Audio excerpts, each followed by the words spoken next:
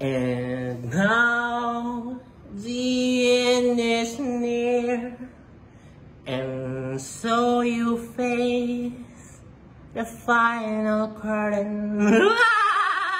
Hello guys, this is Xian Gaza, and welcome to the Ponzi industry of the Philippine Republic, with a special highlight on Chiyuto Ponzi scheme in Capiz, Visayas. So, okay, first topic is yan. Kailan ba talaga nagsimula yung mga Ponzi scheme, mga investment scams na yan sa Pilipinas? As early as 1990s, nandiyan na yung presensya nila. Okay, mga Ponzi scheme operators ay nagtatago sa likod ng mga MLM companies, network marketing companies, o yung mas kilala natin bilang networking companies. Sa loob ng 2 dekada, ganyan ang ginagawa nilang sistema. Nagtatayo sila kunyari ng mga network marketing company, mga networking companies, tapos wala lang talaga silang produkto. Ginagawa lang nila, okay, meron silang compensation plan, which is yung promise na profit or returns dun sa mga magpe-pay-in. Ngayon, ang ginagawa lang nila is yung mga bagong pay-in, yun yung binibigay nilang payout sa mga nauna. Okay, Ponzi scheme nga siya. So, ginamit to for 2 dekada itong mga networking companies na to ng mga Ponzi scheme operators. That's the reason behind kung bakit nasira ang buong network marketing industry sa Pilipinas nang dahil dito sa mga Ponzi scheme operators. Matino naman talaga yung networking eh. Sinira lang nito mga Ponzi scheme operators kasi sila yung ginagamit as front industry for 2 decades hanggang sa naggasgas na to, nasira na to sa publiko, sa sambayan ng Pilipino, at tinatawag natin itong pyramiding. Okay, pero the truth is legit talaga ang mga networking companies. Nanira lang talaga itong mga Ponzi scheme operators. Now, for 2 decades, 2 dekada na ginamit nila itong mga networking na ito, no? Naggasgas na ng tuluyan. Kaya kahit gumamit na sila ng networking company as front nung mga 2000s at paglampas ng 2010, wala lang naniniwala. Okay? Kasi gasgas na yung buong networking industry. Hindi nakapakapaniwala as front. Kaya nag-evolve ang Ponzi scheme sa Pilipinas paglampas ng 2011, 2012, 2013, 2014, 2015, yan ay nag-evolve na unti-unti yung mga Ponzi scheme operators. From dati na networking companies, ngayon naging investment companies. Nandito na papasok yung mga wait and earn na nakikita nyo kaliwat kanan sa Facebook. Okay, yung maghintay ka lang ng 15 days, maghintay ka lang 7 days, maghintay ka lang 30 days, 45 days, 60 days, 90 days, whatever schemes they have, terms they have, tapos magiging ganito na yung profit mo. Familiar? Familiar? Yun yung mga Ponzi schemes. Nag-evolve na to investment companies na wala ka nang gagawin. Unlike before na kailangan ng recruit. Kaya nga siya naging pyramiding eh. Una-una, recruit, okay? Yun yung dati eh. Okay? Yun yung dating Ponzi scheme. Pero dahil nag-evolve na siya ngayon, gumagamit na sila ng mga front businesses. Ang daming front businesses. Forex, issue, baboy, okay? Etc. Ang dami hanggang sa naging front na nila yung religion. Remember, Kappa Investment Scam way back 2019. Tapos ngayon naman, sa Capiz, ay philanthropy na ngayon ng front, okay? Tapo na, kumbaga philanthropist na ngayon yung front. So, nag-e-evolve to through time para mas maging kabenta-benta sa sambayan ng Pilipino at makalure pa ng more investors at makahakot ng maraming pondo hanggang sa mawala, maglaho na lang in just a few months. Tama? Eh, paulit-ulit eh. Mayroong magsusulpot po, mawawala, sulpot, wala, hanggang sa nag-evolve na siya ngayon bilang isang industriya.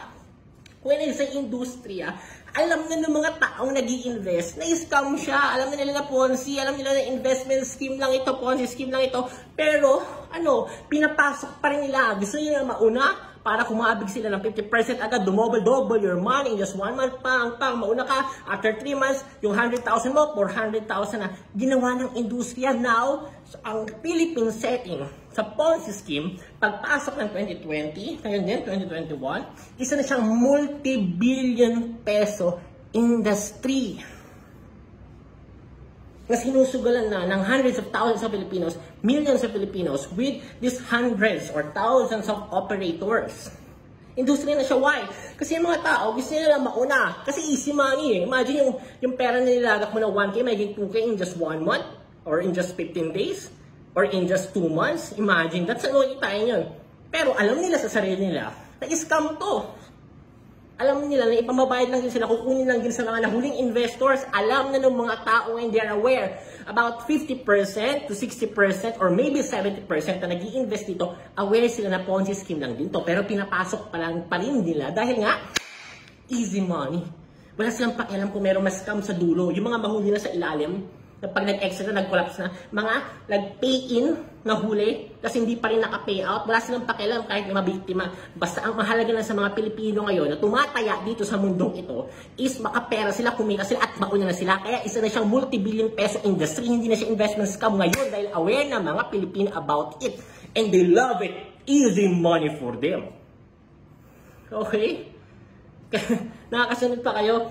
Okay. Our next topic is Xian, ano ba talaga yung Ponzi scheme? What is a Ponzi scheme? Naririnig ko na yung Ponzi, pero hindi ko talaga alam kung ano ba talaga yan. Ponzi scheme is a system wherein yung operator who is taking investments from the public, okay, kumuha siya maraming investors, kapalit ng compensation plan with a promised fixed interest and percentage in a specific period of time like 15 days, 30 days, 60 days, 90 days, 45 days, depende sa kanya, 10%, 20%, 30%, double your money, 100%, 200% per month, depende. Okay, anong ginagawa niya pag nagpa-Ponzi scheme siya? Yung pinambabayad niya na payout doon sa mga naunang investors, ay kinukuha lang din niya sa mga nahuling investors. Cycle lang siya, okay? Kukuha siya ngayon ng pay-in, may promise siya dito na interest or profit and after a specific period of time, pay-out niya gamit na yung pera ng mga nahuling investors. Cycle lang paulit-ulit hanggang hindi niya kayang ma-pay-outan pa yung promise. Kasi lumaki na ng todo yung pondo, dumami na ng todo yung investors, hindi na niya makaya. Then boom, doon na magko-collapse yung Ponzi scheme operation niya. At yung natirang pondo sa kanya, yun yung itatakbo niya. Kaya nga maraming kumpanya sa Pilipinas, mga investment companies na bigla naglalaho kasi hindi na kaya Ponzi scheme operation. At kung magkano natira sa kanila na pera, yun yung tinatakbo nila pag umexit sila, pag naglaho na sila ng tuloy. Tapos doon iyak yung mga investor, papunta lang itulpo, magsasampahan na ng kaso si ITG, PNP, NBI. Ganon. Yun yung Ponzi scheme. Ngayon, ang tanong nyo, third topic natin, Xian, paano namin malalaman? Okay, this is a big question eh. Xian, paano ba namin talaga malalaman kung isang Ponzi scheme yung investment na papasukin namin? Tama? Yan yung pinakamatinding tanong. How will we know? Ang hirap naman. Kasi yung nag-English. Tagulogin ko na nga lang. Paano namin malalaman na Ponzi scheme itong papasukin namin investment na to? Simple as this, guys. Kapag ang pinasok yung investment, bilangakuan kayo, okay, between 10 to 20%, okay, 50% chance, Ponzi scheme yan. Pag lumampas ng 20% yung monthly interest, uulitin ko pag lumampas, listen carefully, napakahalaga nito para ma-determine nyo kung Ponzi scheme yung papasukin ninyo. Kapag lumampas ng 20% interest or profit per month ang ibibigay sa'yo ng tao or ng kumpanya, 95% of the time, Ponzi scheme yan. Why? Bakit yan? Bakit 95% of the time? Kapag 20% per month ang interest na binibigay, bakit 95% chance or probability na Ponzi scheme to? Dahil walang legit or matinong negosyante na magbibigay ng 20% per month sa kanyang partner or financial investor. Wala! Bakit? Kung matino kang negosyante, lihitimo kang negosyante, kung businessman ka talaga, okay? Kahit kumita ka sa isang negosyo na 100%, for example, bumili ka ng isang goods sa China na benta mo ng doble sa Pilipinas, kumita ka ng 100% in 1 month, kung isa kang matinong negosyante, lehitimong negosyante, hindi mo bibigyan ng 20% yung investor mo. Walang ganun. Kahit kumita ako ng doble, kung ako businessman ako, napaikot ko yung pondo, okay? Yung pondo binigay ng mga investors ko, napaikot ko sa negosyo, kumita ko 100%. Ang ibibigay ko lang sa investor ko, 5% or 10%, okay na yun. Akin na lahat ng effort ko to eh. Pero dahil pondo mo yan, okay, bibigay ko sa'yo 5%, 10% interest. Yun ang lehitimong negosyante. Dahil most of the time, kapag 20% na yan, 25% na yan, 30% na yan, or even 50%, double your money, lalo na, Diyos ko, walang ganong legit na negosyante. Ibig sabihin, tinataasan niya yung percentage per month para makapang-engganyo siya ng matindi sa kanyang Ponzi scheme. That's the reason behind bakit nila tinataasan yung mga percentage nila. Why? To lure more investors. Para makakuha sila ng more and more investors. So, okay, alam niyo na ngayon, ang nausiyan, examples ng Ponzi schemes sa Pilipinas. Way back 2017, kung familiar kayo dun sa mga Bitcoin cryptocurrency trading companies na pinapakakuan ng ganito, magdodoble siya after 1 month, 200% increments, etc. na sinabayan nila yung hype ng Bitcoin during that time. Kaya ginamit nilang front ay cryptocurrency. Ang ginamit nilang front is Bitcoin. Sinasabi, pinapaikot nila sa cryptocurrency, front lang nila yun.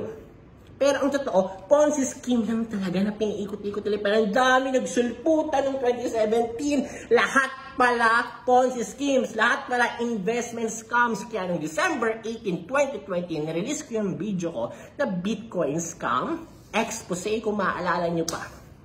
Okay, another example.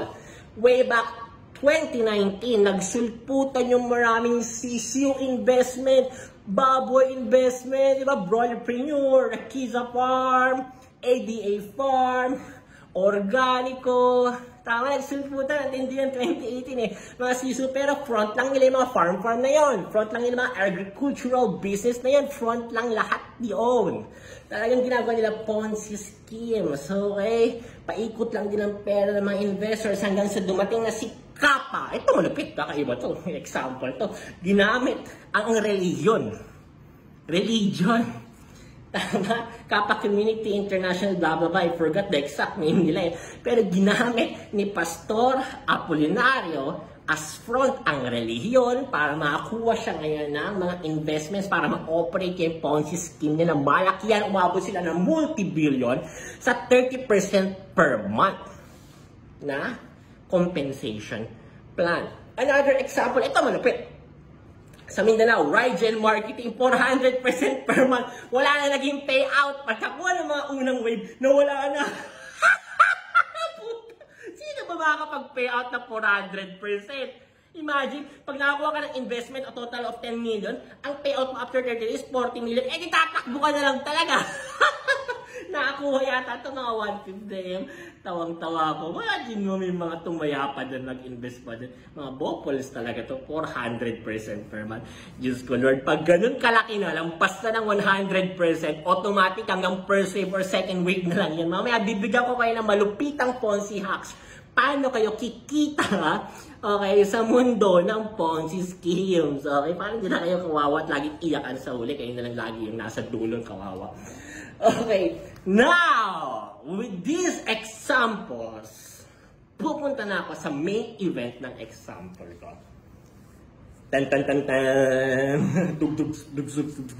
Chiyuto, Don Chiyuto of Copy sa Visayas. Okay, alam nyo guys,